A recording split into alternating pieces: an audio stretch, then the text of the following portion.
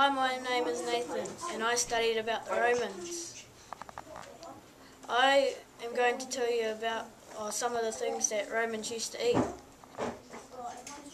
The Romans did not eat large meals. Their favourite food was pottage, and this is a picture of the pottage here. Pottage was a food made out of meat.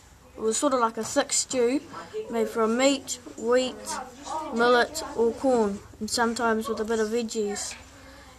And sauce was made out of wine to have on top. The Romans also had boar heads, and they were served just like this one that's here. And they got milk and cheese from goats and cows. The Romans ate their food with their fingers. They had knives made from wood, bronze and an iron blade.